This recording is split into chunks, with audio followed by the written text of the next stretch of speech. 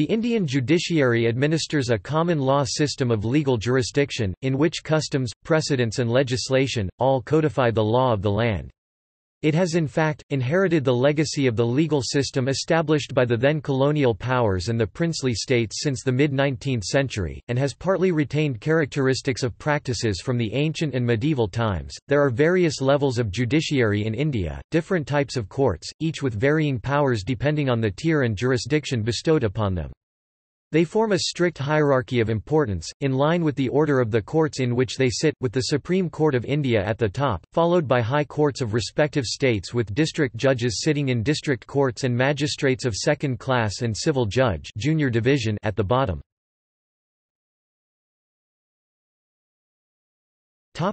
The Constitution and the judiciary. The judiciary interprets the Constitution as its final arbiter. It is its duty as mandated by the Constitution, to be its watchdog, by calling for scrutiny any act of the legislature or the executive, who otherwise, are free to enact or implement these, from overstepping bounds set for them by the Constitution. It acts like a guardian in protecting the fundamental rights of the people, as enshrined in the Constitution, from infringement by any organ of the state. It also balances the conflicting exercise of power between the center and a state or among states, as assigned to them by the Constitution. While pronouncing decisions under its constitutional mandate, it is expected to remain unaffected by pulls and pressures exerted by other branches of the state, citizens or interest groups. And crucially, independence of the judiciary has been held to be a basic feature of the Constitution, and which being inalienable, has come to mean, that which cannot be taken away from it by any act or amendment by the legislature or the executive. This independence shows up in the following manner: no minister, or even the executive collectively, can suggest any names for appointment as judges, to the president, who ultimately decides on appointing them from a list of names recommended only by the collegium of the judiciary. Nor can judges of the Supreme Court or a High Court be removed from office once appointed, unless an overwhelming two-thirds of members of any of the houses of the Parliament back the move, and only on grounds of proven misconduct or incapacity. A person who has been a judge of a court is debarred from practicing in the jurisdiction of that court. The Constitution and hence judiciary need continued review to ensure they don't lose relevance with the present and are kept in sync with the changing times.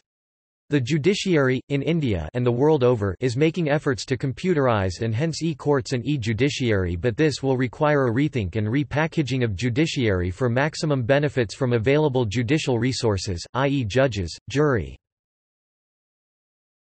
E-courts in India. Appointment.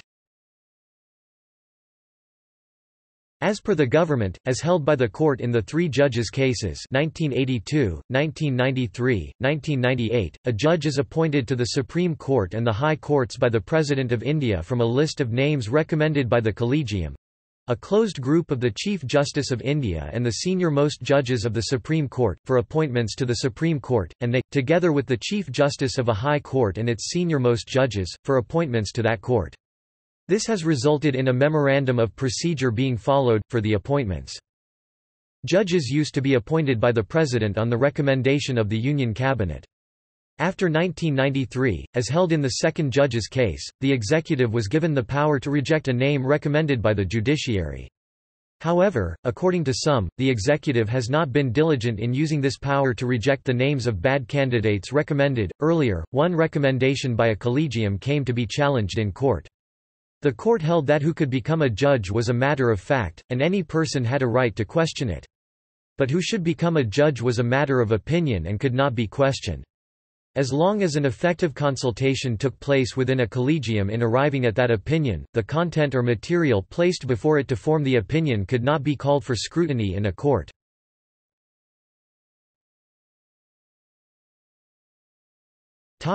Courts.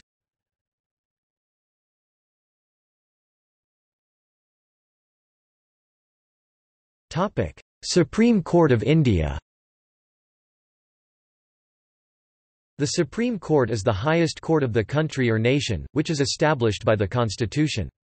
According to it, the Supreme Court is a federal court, guardian of the Constitution and the highest court of appeal. Articles 124 to 147 of the Constitution lay down the composition and jurisdiction of the court. Primarily, it is an appellate court which takes up appeals against judgments of the high courts of the states and territories. However, it also takes writ petitions in cases of serious human rights violations or any petition filed under Article 32, which is the right to constitutional remedies, or if a case involves a serious issue that needs immediate resolution. It had its inaugural sitting on 26 January 1950, the day India's constitution came into force, and since then has delivered more than 24,000 reported judgments. The Supreme Court comprises the Chief Justice and 30 other judges. The proceedings of the Supreme Court are conducted in English only. The Supreme Court rules of 1966 are framed under Article 145 of the Constitution to regulate the practice and procedure of the Supreme Court. The same is amended and presently governed by the Supreme Court rules of 2013.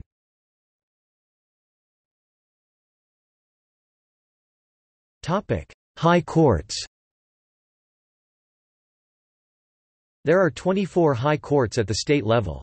Article 141 of the Constitution of India mandates that they are bound by the judgments and orders of the Supreme Court of India by precedents.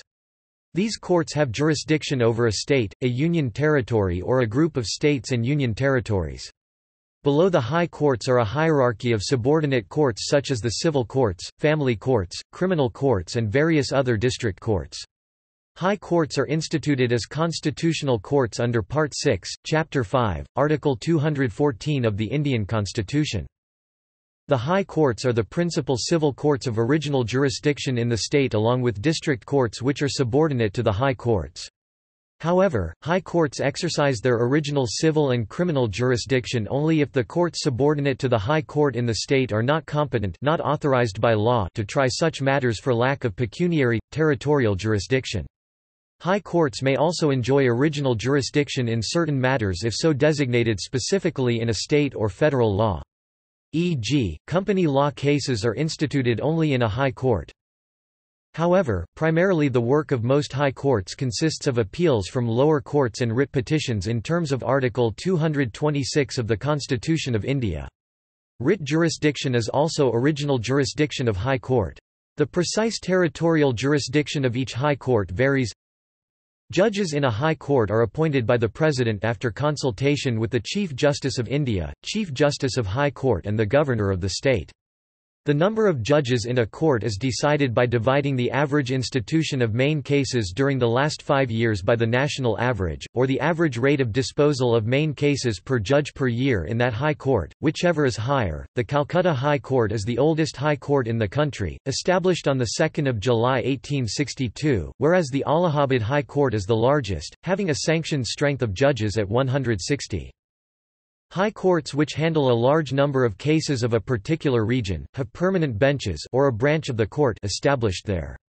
For litigants of remote regions, circuit benches are set up, which work for those days in a month when judges visit.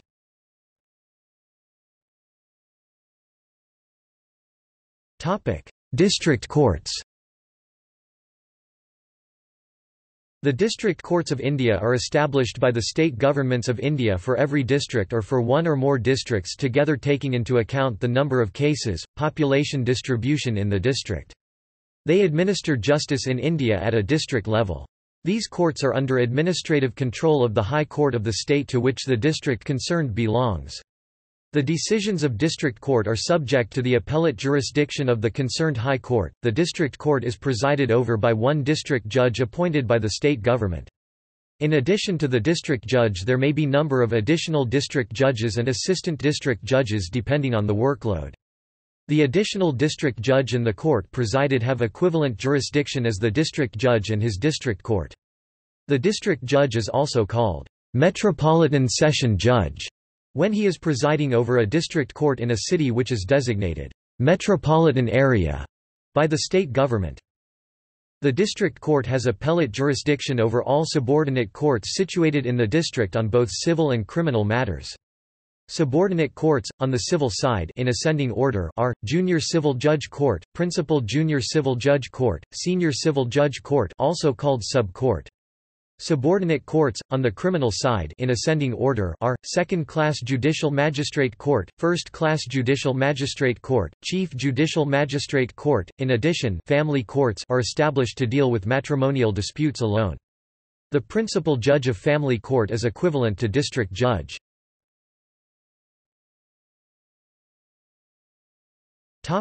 Subordinate courts. Subordinate courts are also known as village courts, Lok Adalat, People's Court, or Nyaya Panchayat, Justice of the Villages, compose a system of alternative dispute resolution. They were recognized through the 1888 Madras Village Court Act, then developed after 1935 in various provinces and after 1947 Indian states. The model from the Gujarat state with a judge and 2 assessors was used from the 1970s onwards. In 1984 the Law Commission recommended to create Nyaya Panchayats in rural areas with laymen having educational attainments. The 2008 Gram Nyayalayas Act had foreseen 5,000 mobile courts in the country for judging petty civil property cases and criminal up to 2 years of prison cases. However, the act has not been enforced properly, with only 151 functional Gram Nyayalayas in the country as of May 2012 against a target of 5,000 such courts. The major reasons behind the non-enforcement includes financial constraints, reluctance of lawyers, police and other government officials.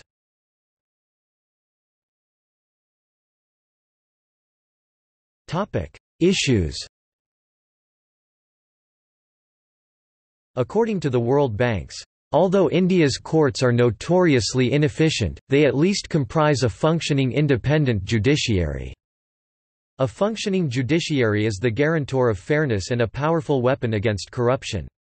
But people's experiences fall far short of this ideal. Corruption in the judiciary goes beyond the bribing of judges. Court personnel are paid off to slow down or speed up a trial, or to make a complainant go away. Citizens are often unaware of their rights, or resigned, after so many negative experiences, to their fate before an inefficient court. Court efficiency is also crucial, as a serious backlog of cases creates opportunities for demanding unscheduled payments to fast-track a case. Indian judiciary issues have been depicted in several films, one of them being a 2015 Marathi film, Court. I think the biggest challenge is exploiting the available resources in judiciary to be most effective, i.e. the high-complexity cases getting the maximum and best judicial treatment and low priority matters the least judicial service, and since there is a drift towards e-judiciary, e-courts in India exploiting the power of computers and associated computing tools, logic, algorithm, trend analysis, to service these matters, in which patterns and repetition can be identified and hence can be solved by generically.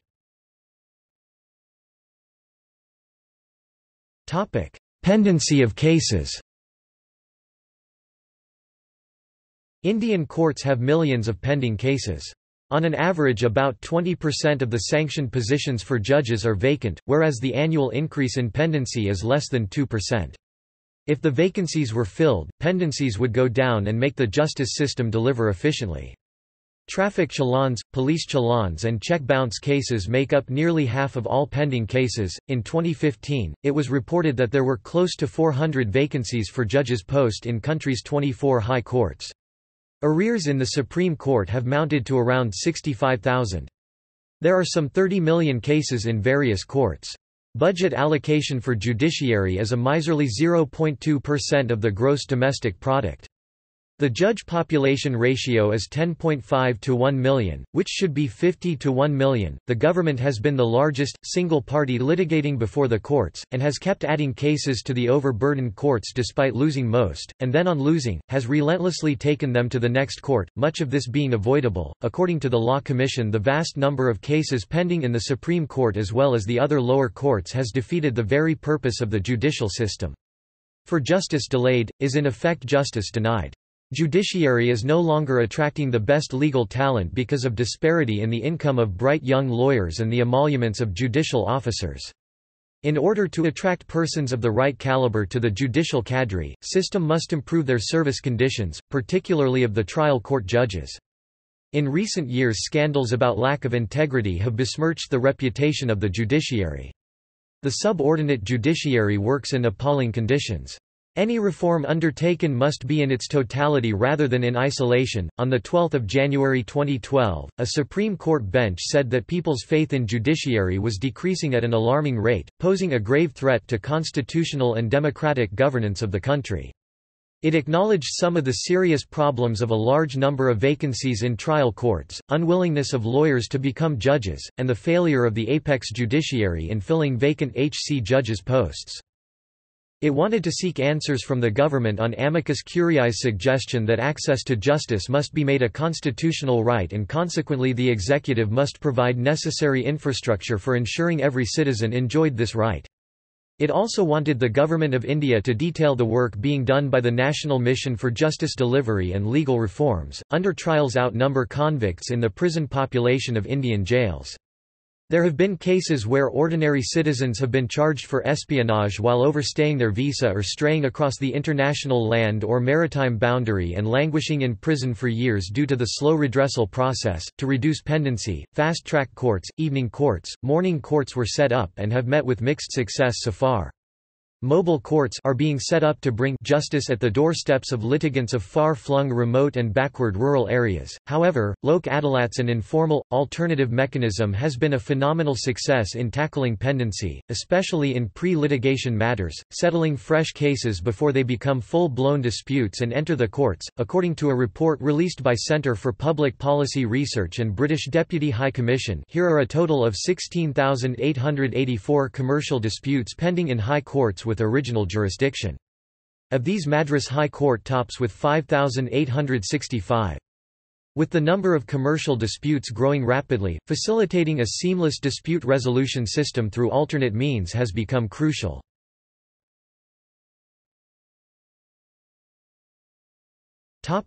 Judicial corruption.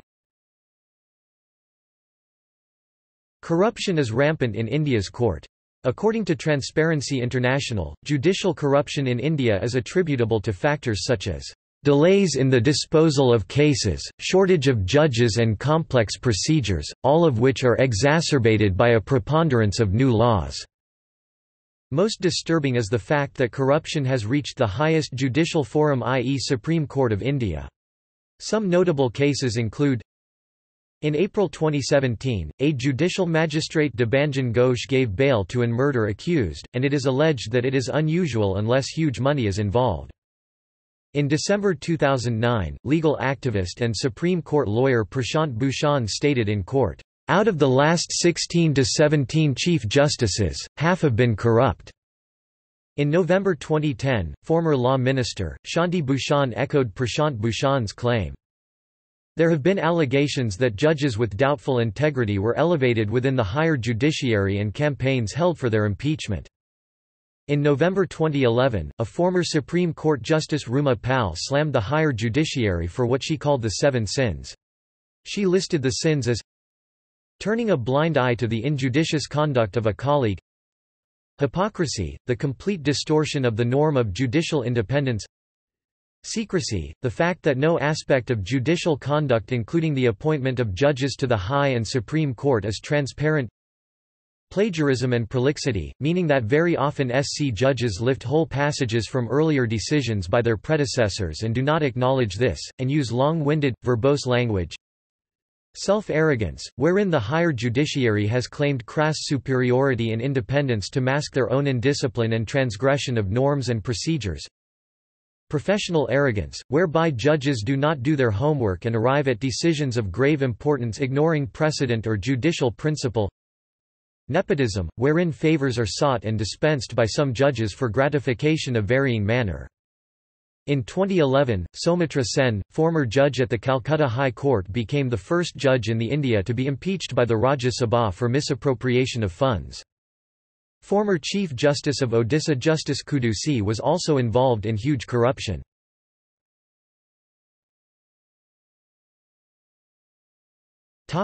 Reform.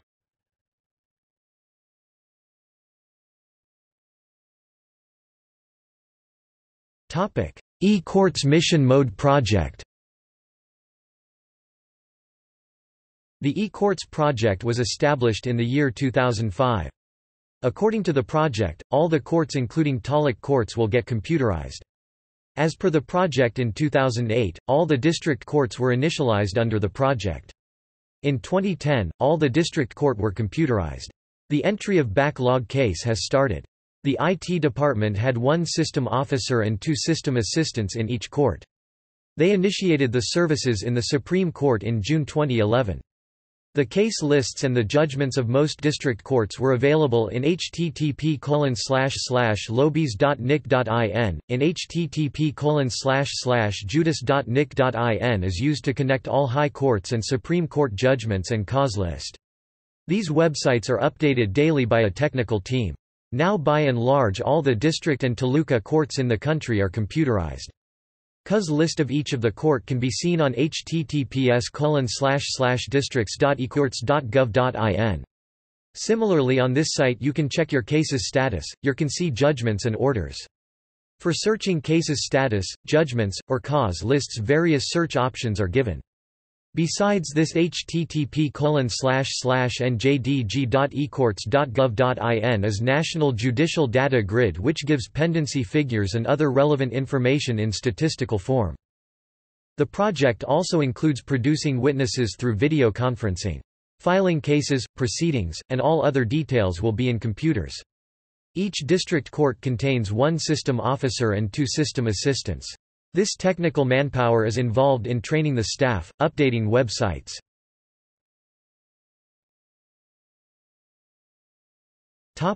Judicial Service Center. This is a part of eCourt project. The Judicial Service Centers are available in all court campus. The public as well as the advocates can walk in directly and ask for the case status, stage and next hearing dates. This service is provided for free.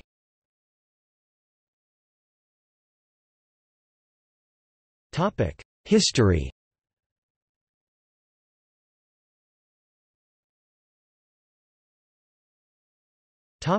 Jury trial. The first jury trial decided by an English jury in India happened in Madras, now Chennai, in 1665, for which Asentia Das, probably a British woman, was charged by a grand jury with the murder of her slave girl, and a petty jury, with 6 Englishmen and 6 Portuguese, found her not guilty. With the development of the East India Company Empire in India, the jury system was implemented inside a dual system of courts. In presidency towns Calcutta, Madras, Bombay, there were crown courts and in criminal cases juries had to judge British and European people as a privilege and in some cases Indian people, and in the territories outside the presidency towns called Mafusal, there were company courts composed with company officials without jury to judge most of the cases implying indigenous people. After the Crown Government of India Raj adopted the Indian Penal Code 1860 and the Indian Code of Criminal Procedure 1861, amended in 1872, 1882, 1898, the criminal jury was obligatory only in the high courts of the presidency towns. Elsewhere, it was optional and rarely used. According sections 274 and 275 of the Code of Criminal Procedure, the jury was composed from 3 for smaller offences judged in session courts to 9 for severe offences judges in high courts men, and when the accused were British and European, at least half of the jurors had to be British and European men. The jury found no place in the 1950 Indian Constitution, and it was ignored in many Indian states. The Law Commission recommended its abolition in 1958 in its 14th report. Jury trials were abolished in India by a very discreet process during the 1960s, finishing with the 1973 Code of Criminal Procedure, which is still in force today, the 8-1 acquittal of Kawas Nanavati in KM Nanavati v. State of Maharashtra was overturned by higher courts on the grounds that the jury was misled by the presiding judge and were susceptible to media and public influence. A study by Elizabeth Kolsky argues that many perverse verdicts were delivered by white juries in trial of European British subjects charged with murder, assault, confinement of Indians.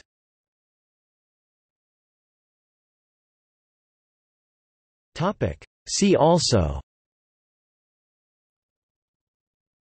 Law of India, Supreme Court of India.